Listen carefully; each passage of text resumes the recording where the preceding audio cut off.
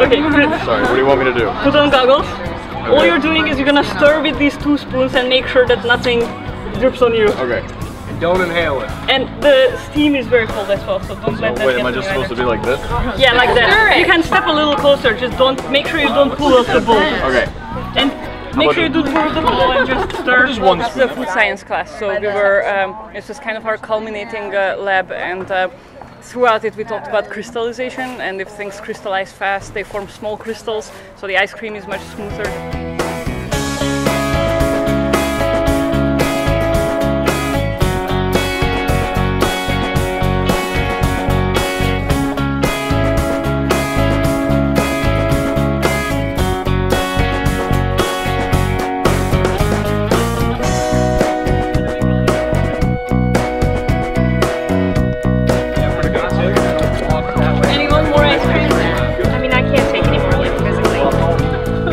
Liquid nitrogen, this one is colder, or at least minus 321 Fahrenheit, and you pour it very slowly right in there because it immediately boils as it comes into contact with the room temperature ingredients, and that's why you get all the well, minus 321 Fahrenheit nitrogen vapor or gas coming out.